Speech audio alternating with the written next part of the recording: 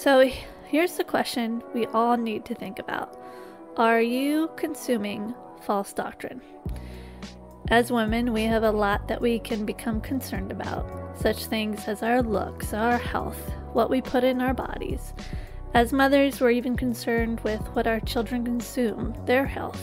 We long to bring nourishment as it is part of our hospitality, part of our nature. Yet, for most of us Christian women, we, week after week, sit under preaching and teaching of the typical American evangelical church. How do we know if we and our family are receiving spiritual nourishment? Is our pastor feeding the sheep healthy food or rubbish? And it's not just on Sunday, but what we consume spiritually when doing devotions, Christian books, social feeds, memes, podcasts, videos, and even real-life conversations. Now, I'm not talking about worldly philosophy or worldly entertainment, as we as Christians can identify the falsehood and spiritual rubbish these things teach.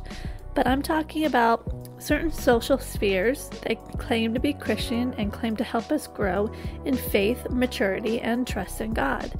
This is where we must make right judgments once backed up by God's Word. So, what is false doctrine? Well, as we learned in the previous Titus 2-time episode, doctrine is a set of beliefs. Now, these beliefs can be false or true. Doctrine comes either from God or man. Therefore, false doctrine in the church is any set of beliefs that originate from man and not God. Right doctrine and right teaching is truth.